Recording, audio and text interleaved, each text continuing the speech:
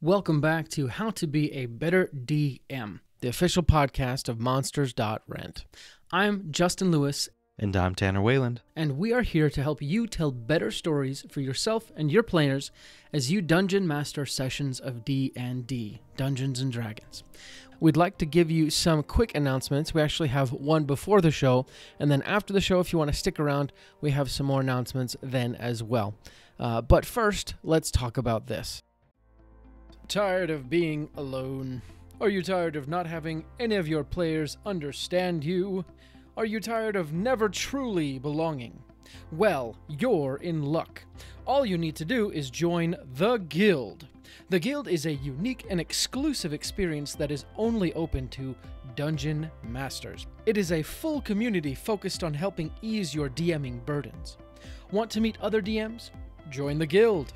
Want to discuss your homebrew ideas with people who would appreciate it instead of just telling your cat? Join the Guild. Want to find a place where all your wildest dreams will come true? Join the Guild. Go to monsters.rent/guild and sign up today for free. Wait, that can't be right. Chuck, can you check this again? Is this supposed to be... What? Oh, they're serious? It's free? Oh, okay. All right. Yes, go to monsters.rent/guild and sign up today for free, even though they are crazy for giving this away for free. Common side effects may include burping, sneezing, laughing, breathing, hearing, listening, tasting, farting, critting, sarcasm, and in extreme cases, explosive diarrhea. Awesome. With that out of the way, we can get into today's show. Welcome back to How to Be a Better DM. I'm your host, Tanner Weyland, here with my cohort and friend, Justin Lewis. How you doing, Justin? I'm good. Thanks, Tanner. Great. Glad to hear it. We're here to help you, Justin, specifically you. No, just kidding. You and everybody else that's listening. Tell better stories as you DM sessions of D&D. And usually we would say D&D 5e, but as everybody knows, one D&D, quote-unquote, is coming out. So, we'll see. The world's changing, and we might have to change with it. Either way, exciting things. I bring it up because we're actually going to be talking about this one D&D that Wizards of the Coast has announced. And so what we're going to be doing is we kind of decided to change format. Usually we do a lot of announcements at the start. We're going to do it at the end. We just want to, get to the meat so that you guys enjoy it. And then if you want we've got some exciting announcements at the end and some questions we have, so stick around. But first off, Wizards of the Coast, and I'm sure you've heard of this, Justin, but they have been releasing in little chunks some of the material for people to just look over, try out, see if they like it or hate it, and then give feedback. And that's what we're going to be talking about. The first little chunk, which was of their Unearthed Arcana character origins. Exactly. And we talked about kind of Wizards of the Coast's 1D&D announcement back on episode 61 of the show. So if you want more in-depth information, you can check that out. As well, you can get the Unearthed Arcana PDF for character origins by going to the link in the show notes. It's labeled D&D Beyond. You're going to have to log in and enable 1D&D playtest material, but it's free, so no worries after that. But today, our goal is to basically give the facts, kind of fact by fact, and after each fact, give an opinion. So here's one thing that the document says. Here's a little bit of how we feel about that. And the first thing that I noticed, and it's a super subtle thing, you actually, if you read pretty fast, you won't get it. But the first thing I noticed is that in the first paragraph of determining your origin, it says, after choosing your character's class, comma, it's time to consider the character's origin. Now, if you've read through the player's handbook, you'd notice that that's kind of a switch because in the player's handbook of D&D 5e, you pick your race first and then your class. But it seems that in 1D&D, that's switching it. And I think that might be more because people come to the gaming table with the idea of, oh, I want to play a cleric. And it's like, okay, well, tell me more about your cleric. And then you say a little bit more about their background. So I think maybe that's why they're doing that. Yeah, I agree. I think that It's just a little. It's kind of a flipping of the way we think of it, but in a way, I kind of think it's great, because they're kind of making this push to not just make everything so like focused on like, oh, stereotypical, your race is is this type of thing. You're an orc, cool. That means you're just stereotypical orc. Like some of their changes I've noticed have been like to break that apart. So it's like, hey, you are, this race, but you're that race within the context of the class. Mm-hmm. And it's even interesting, kind of like if you move on to the next part, they break down like what your character origin is. And they break it into 3 parts, which I'm like, that's great, because it's not just like, oh, you're a dwarf, probably mind, I guess. It's like, no, you've got to figure out each part. So first they say, who are the character's ancestors? That's race. And how did the character spend the years leading up to a life of adventure? That's their background. And also, their language as well. And so they kind of break it down into the character origin overview.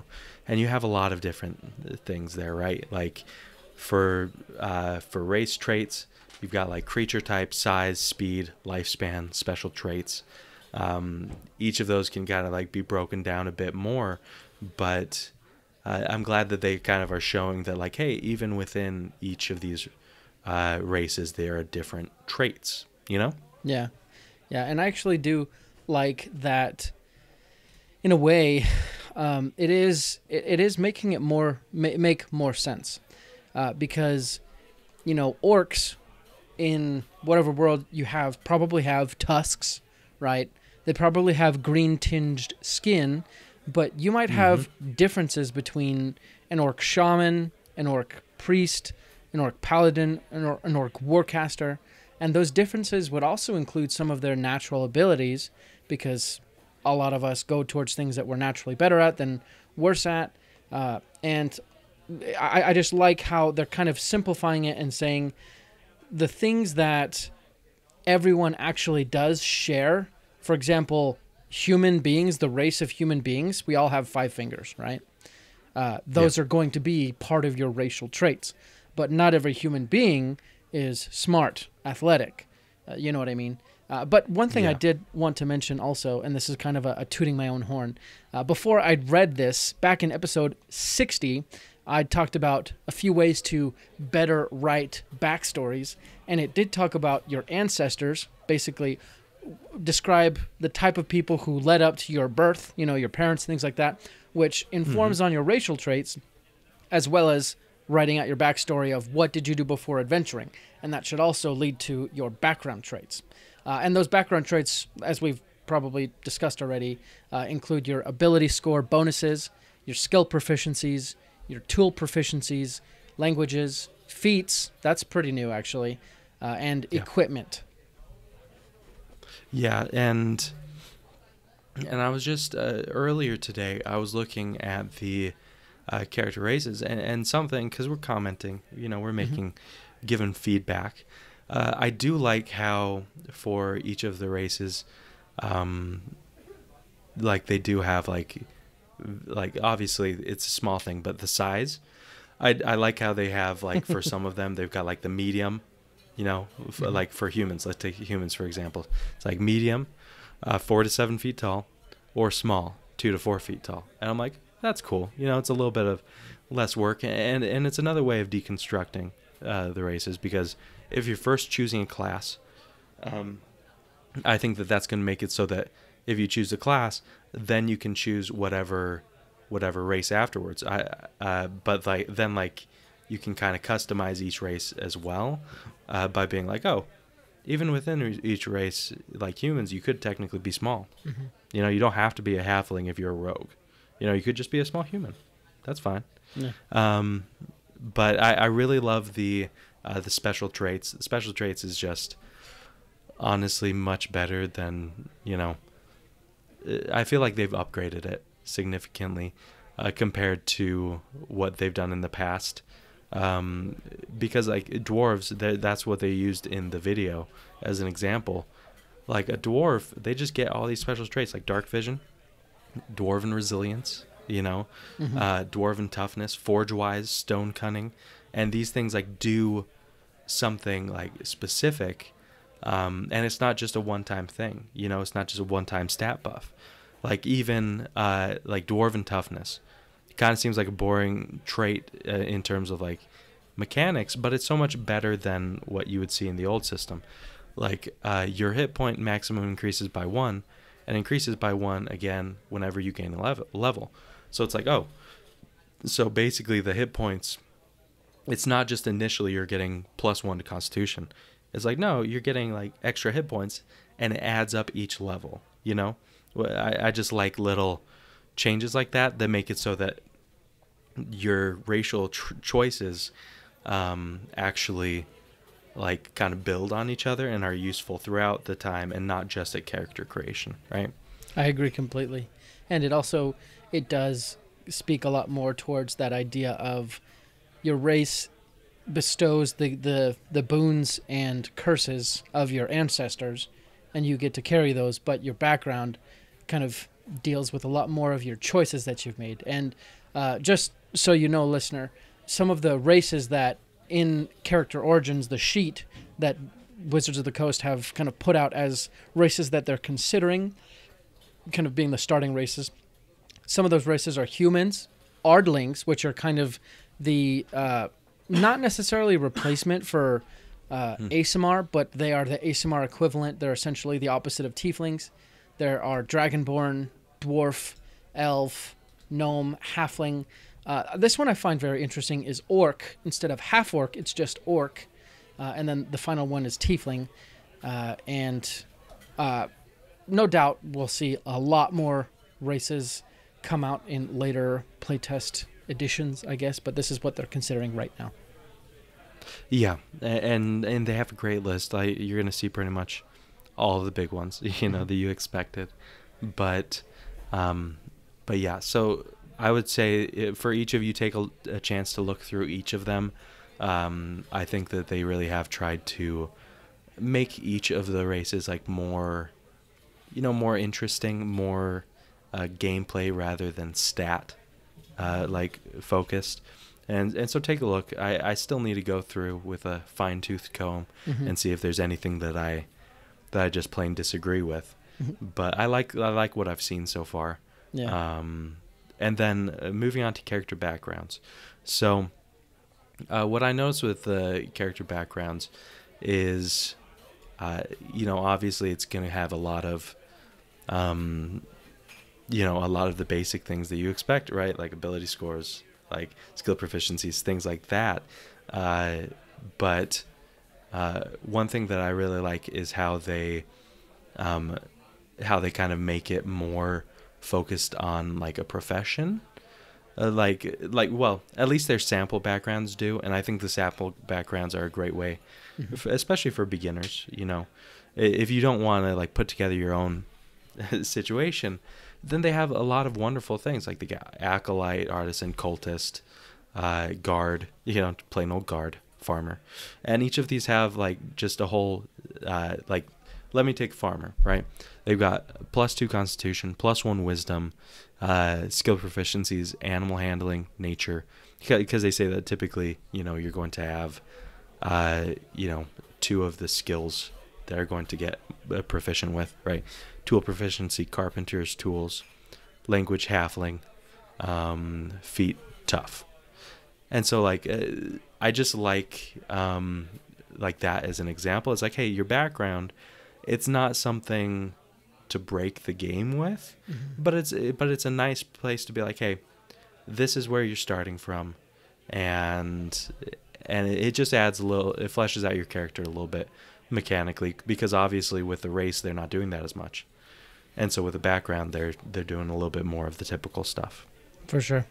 One thing I think is that a lot of people probably complained about starting at level 1 with basically being a nobody. This background thing, I think, takes care of that. And, like Bilbo Baggins wasn't a nobody. He was a fairly well-to-do halfling in the Shire who had land, property, and enough to eat, and starting him out at level 1 doesn't necessarily, show that. And I think these backgrounds really do. A few backgrounds that in the sample list are new, because it did take a lot of them from the player's handbook in 5e, but it added farmer, guard, guide, laborer, and pilgrim. And I do like all of those, because, how many times do you just want to be a farmer and be like called to adventure? Yep. Another thing that I found very interesting was, in talking about the background, it said there are 3 methods to picking a background.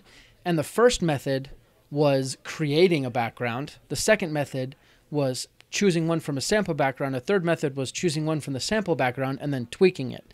And I find it very interesting that they first listed creating a background. And here's a Justin prediction.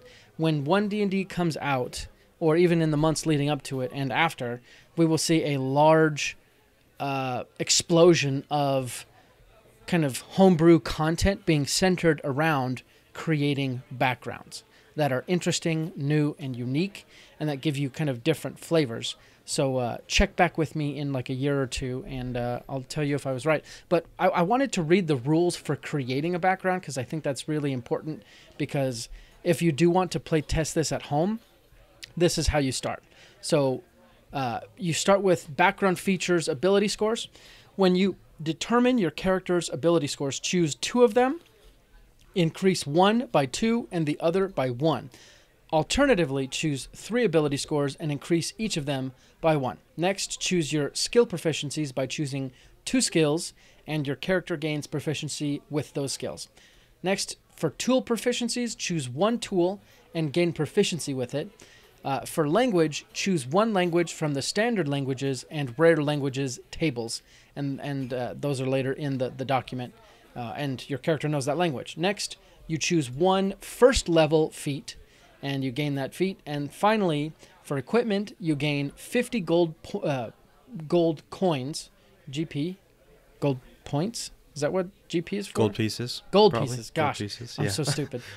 50 gold points. I love it. I was like, gold points. That's new. It's not new. 50 gold pieces to spend on starting equipment, and then you keep anything you don't spend. So if you want to do your own background right now, that's exactly how you do it. Yeah, and as part of your background, especially if you're choosing one of the sample backgrounds. Now, just as an aside, I said kind of flippantly that you could create your own. You can, because like Justin was saying, there's a method to the madness. You're like, oh, I choose this for the ability scores, this for the skill proficiency, things like that. You can do that, and that's great. But then as part of that, you can choose a first level feat, or if you choose one of the backgrounds like farmer that I was going through before. Their first level feat is tough.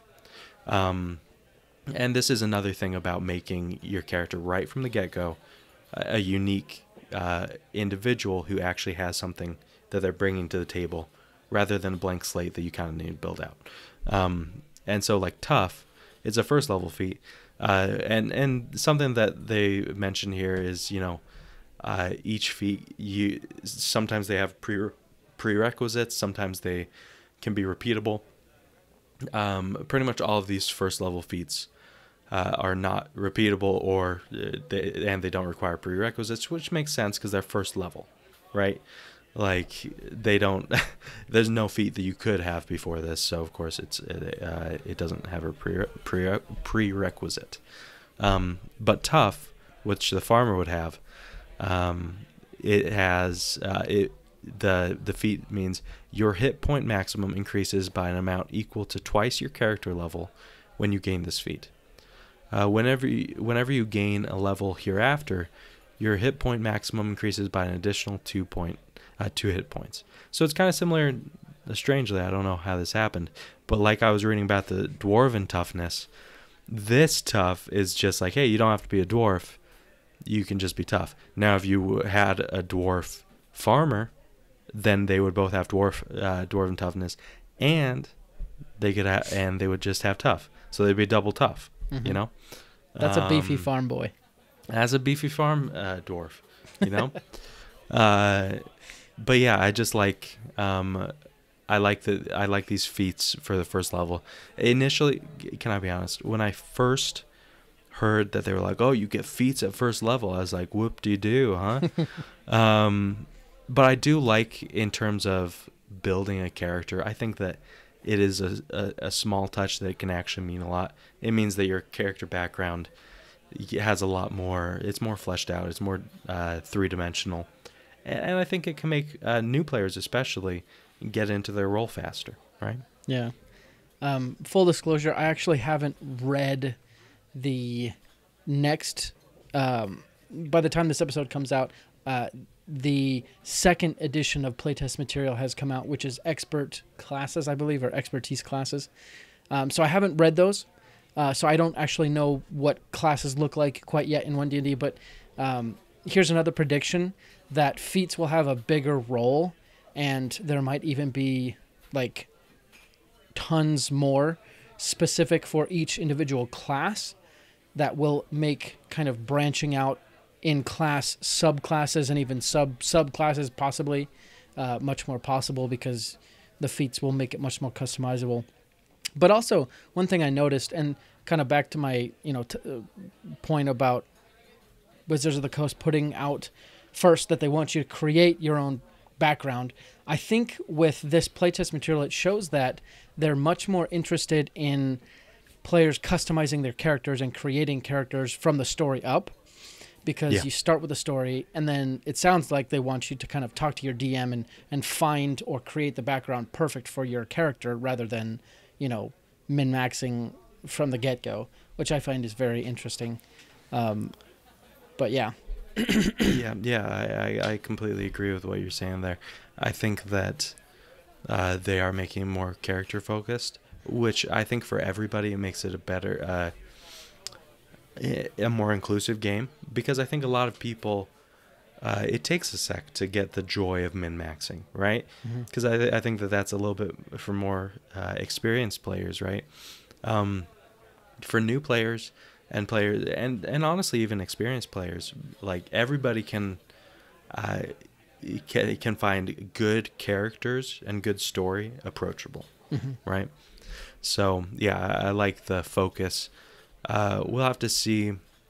My guess is that in terms of their like making character origins, they're probably not going to have to make too many changes there. Is my guess. Yeah. Because it's pretty simple. You can tell that they're trying to keep it pretty simple, as it should, because creating a character shouldn't take 20 days or anything. But yeah, I like how they're going so far. Yeah. To be honest, I completely agree. I don't think they're going to change very much of this. And when it first came out, I wasn't too fond of kind of like they nerfed the race bit, and I wasn't too fond of that, because I was like, no, like I love dwarves being dwarves and orcs being orcs and crap like that. But this makes it so you can customize and still retain the dwarfiness of it if you want, or you can make something far off in left field, and the DM doesn't have to do as much work creating up all sorts of strange rules. Instead, they're built in, or you can just make it a dwarf and everyone's happy, or you can't, like either way. So I do like how they're moving. It's going to be different though, for sure. Yeah, absolutely. And I think some people, especially those that are experienced with the game, they're going to have some issues with that. That's normal. People are going to want to min-max and do it well, and there's certainly a game and like certain groups that like really thrive on that. Yeah. But I think they're trying to avoid that for the average player. Yeah, I agree. Yeah, I mean, otherwise there's not much more like in terms of this first material that they released. I'm just kind of going through it here, seeing if there's anything we missed. One thing I will say is that there are a ton of feats in there, and I think they even listed a few spells, and there's a big glossary at the bottom. We didn't go over the feats because there's too many to really go over, and we didn't go over the glossary because you should probably already know that, or if you don't, please email us and we'll figure something out. But the rest is mostly just kind of reference material. Yeah, exactly. But honestly, everybody get your sticky paws into this. Just rummage through it, make it all good. But yeah, I think that there's a lot here worth looking at. They aren't revealing anything too crazy at this point. I think they're playing it safe, and they'll do some of the more questionable choices later. So we'll have to see that, and we'll be right there, ground floor, with you guys. But that's a podcast. Before we leave, we got a few announcements. First off, we want to remind everyone of the upcoming October one-shot being hosted by none other than Bone Daddy Rob from This Dungeon is Occupied. We've done a podcast with him. He's great. Make sure that you get on our email list if you want to be a part. I believe that one's full, right? Yes. But if you also want to watch it, yes, make sure you sign up on the email list, because we haven't quite nailed down the time. The date is October 22nd, but the time is still in flux right now, I believe. Yeah, perfect. So once we get you on the email list, we'll send out a calendar invite with the date and time so that you've got that. Otherwise, I mean, Justin, you were saying that you got a glimpse of Rob's story. How is it? It's really cool. So I'll just share this little bit. And it's funny. So like the day before he told me this, I was reading in the monster manual, and I read this specific part. And I was like, oh, I should make a story about that. And then Rob did it, but whatever. So essentially, you have been charged by a specific group to investigate a colony of Kuo-toa. And Kuo-toa are fish-like people, and they have this very strange ability that as a group, they can essentially, through their faith and belief that something exists, they can make it real.